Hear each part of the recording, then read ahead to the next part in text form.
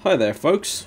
It's me again, with a few new things to announce. RE, the Fallout 3 Let's Play. It's going to be back pretty damn soon. I am on holiday at the minute, as most of you should hopefully be aware, and so therefore there isn't much in the way of videos coming up at the minute. However, got a little bit of time coming up,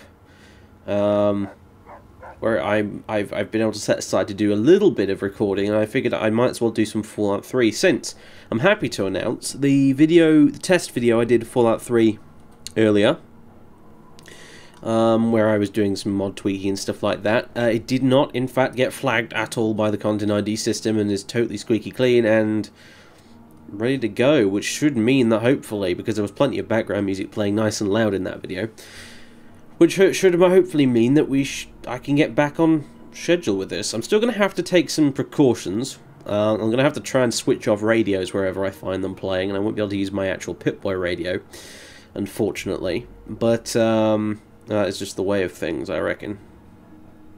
Unfortunately, that's just what you've got to do. Compromise you've got to make, I guess. Maybe at some point, you know, they'll be able to get it so that those exact versions of the songs don't get flagged either, because they are part of the game's soundtrack after all, but I'm not particularly optimistic on that front, because they are licensed songs, most of them. So anyway, I'm not going to take that risk, and I'm just going to play it as per usual.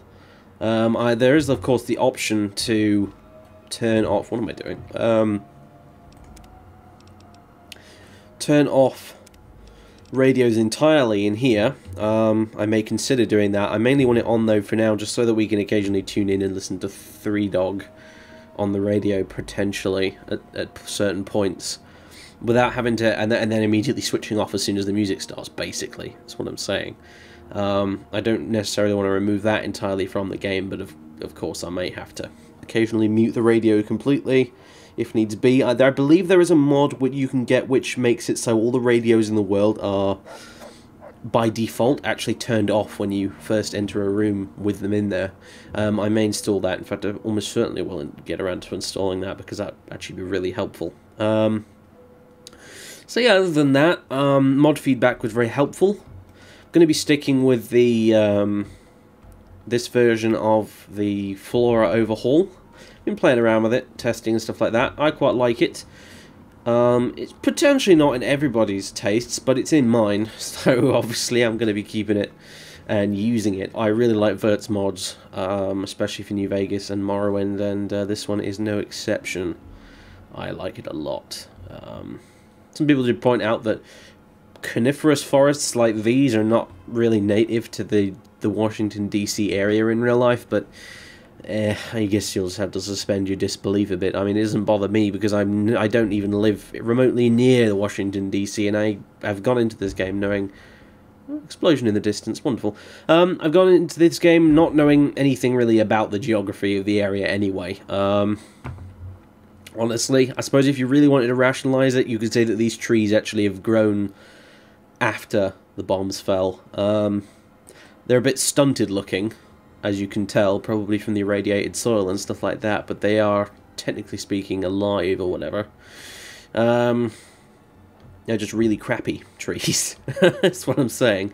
And the fact that they're all coniferous ones may make sense, because I believe someone in the comments pointed out that coniferous trees are usually the first ones to grow back after a forest fire, because they're just more sort of hardy, I guess, than the irregular sort of deciduous trees, or whatever they're called. Anyway,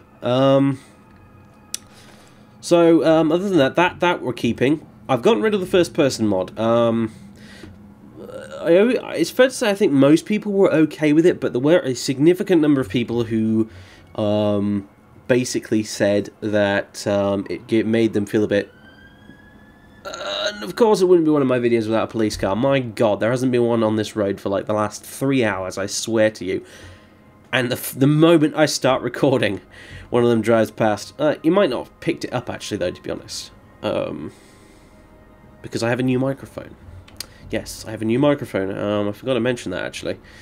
And now I'm using a Rode Podcaster. It was very, very expensive. And see, like, you see what I mean? I 3 or 4 hours with nothing, and then 2 of them in the space of about 30 seconds. My god. Anyway. The world is trolling me today, folks. It really is. I had a bit of a panic moment earlier, actually, in that the damn game was crashing every like 10 minutes whenever I got into combat.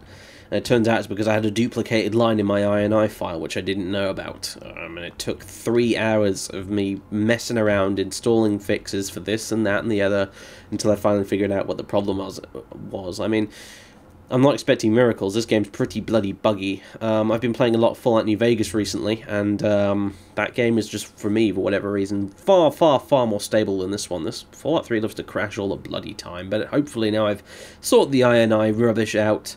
And I've also installed the unofficial patch, which previously wasn't installed. I have no idea why. I was actually operating the whole time under the assumption that it was installed. But it turns out it actually wasn't, in reality. I just thought it was, and it wasn't. But anyway, I've installed the unofficial patch now, which seems to have helped quite a bit with a few things. Let's see what else. Yeah, like I said, I've removed the first-person view thing mod because some people were complaining it was making them feel a little bit, you know, nauseous.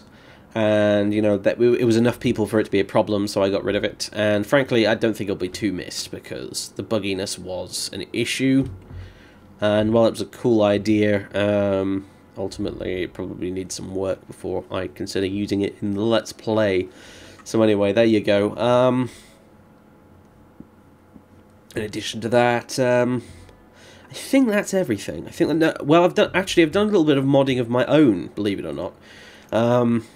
As I said, I was playing a lot of New Vegas recently, and actually when I booted this game up after that, one of the more jarring differences I noticed was just how well. Now, I have to say, like, New Vegas's animations are not particularly amazing.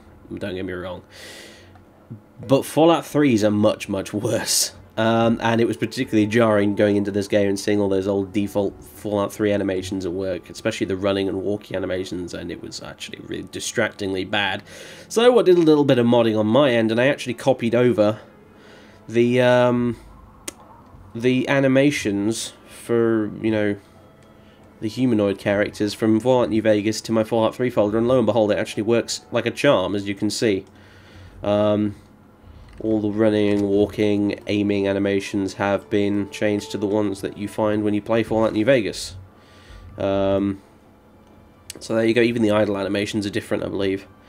So there you are, I just prefer them. They're not great, but they're slightly better, in my honest opinion. And so I'm going to be using those. So yeah. In case anyone notices, oh, your animations are different, why is that not in your listed mods in the description? It's because it's not actually a mod that I downloaded. It's just a bit of tweaking I did myself. It's pretty simple, really. All I did was copy across the animations from Fallout New Vegas and put them in the Fallout 3 data folder. That's it, really. And one other thing I did along similar lines was when I got back into the game, I loaded up this save, which was here outside Fort Independence, and I noticed that the Brotherhood of Steel Outcasts power armor textures were rubbish, if I'm quite honest. I have a lot of texture places for New Vegas. New Vegas looks, in my opinion, considerably better than my Fallout 3 installation does, just because there are a lot more graphical update mods for Fallout New Vegas. The New Vegas Nexus is just bigger and better than the Fallout 3 one, basically. So I couldn't find a decent power armor replacer, so I just basically used the textures I have currently in my New Vegas installation and copied them across to here, and so this is what the Outcasts look like now. Yeah, they don't have all the red stuff all over their armor, that's true, but you can still tell the difference because they've got a red badge on their shoulders, whereas the Brotherhood of Steel, the regular ones, have their own Brotherhood of Steel emblem on there and stuff like that, and I like it a lot more, much better texture. I've been using this one. I think it's from the Born Again Book of Steel texture pack for Fallout New Vegas. But yeah, there's a lot of power armor in this game. A lot more power armor in this game, ironically, than there is in New Vegas. Like, you find this stuff all over the damn place in Fallout 3. And so I figured, even though it's not much of an issue now, since we're a long way off owning our own suit of power armor, I'd install a replacer for that myself, which was using the one from New Vegas. So there you go. I also did it for the T-51B armor, although that's rare as hell, so you probably won't see that. But anyway, yeah, that was also... This is also just in case people sort of notice these guys next time I come back to 14 Independence and like, well, what texture replacer did you use for them? You don't have it listed in your mods. Well, again, it's because I did it myself, basically. So there you go. There you go. There you go. That's pretty much everything.